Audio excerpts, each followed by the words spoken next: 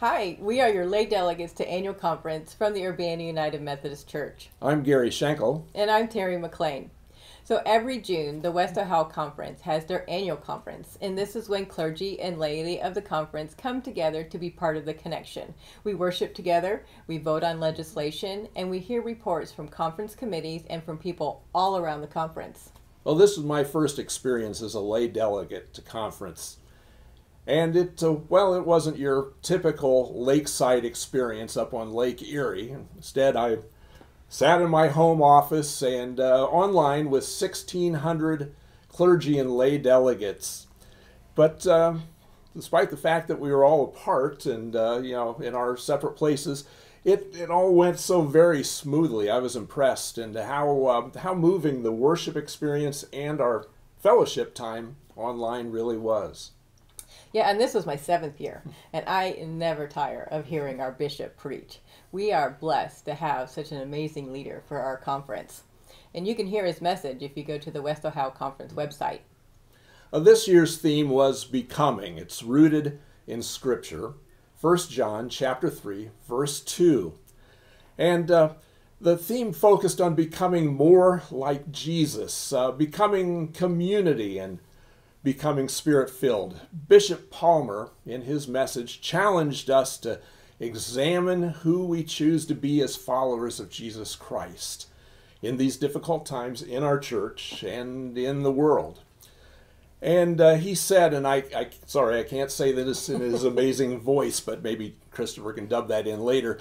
But anyway, he said, we are in that pivot and turning moment where we must answer the question, who do we choose to be?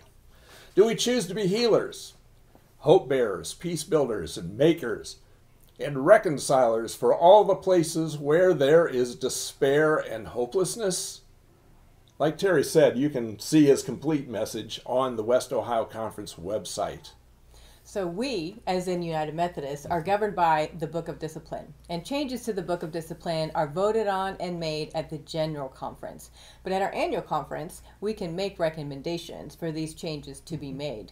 So this year, we had 8 recommendations to be voted on.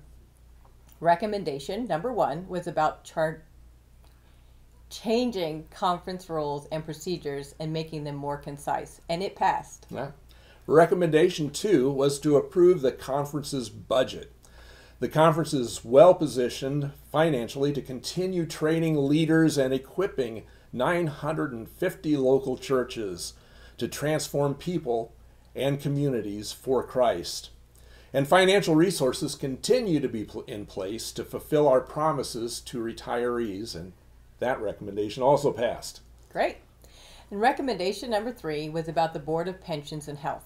No changes have been made to the billing rate for the Clergy Retirement Security Plan. The retiree health insurance plan will be limited to clergy and clergy spouses and will continue Medicare supplemental health coverage. And it too passed. Recommendation 4 was about equitable compensation. It includes a minimum 3% salary increase for clergy, and it passed. Yes, and recommendation number 5 was about realigning the districts of the West Ohio Conference from 8 districts to 6 districts. This will more evenly distribute the number of churches in each district. And this will take effect on July 1, 2023, and the bishop will announce the new district boundaries by March 1st, 2023. And it passed. And recommendation 6 was about showing support for an amicable separation from the denomination for local churches and annual conferences. It encourages General Conference delegates to support legislation that provides for graceful exits for churches choosing that path. And it passed. Right. Recommendation number 7 was a call to the West Ohio Annual Conference to recognize and validate persons called to ordination without prejudice towards sexual orientation or gender identity. This recommendation was aspirational and not truly legislation that could change the United Methodist Book of Discipline. That can only be done by the General Conference, and this recommendation failed. And the final recommendation, number 8, was to recommend another path of separating from the United Methodist Church. It was deemed out of order because it was a point of law that needs to be reviewed by the church's judicial council. And in appointment news, the bishop announced that Jim Lillibridge and Christopher Donnell are appointed to Urbana UMC for another year. Woo! And then there was the trustees report, which included encouraging news for our denomination, for our conference. Here, congregations and individuals, including Urbana UMC, contributed a total of nearly $7.5 million to the Light the Way campaign.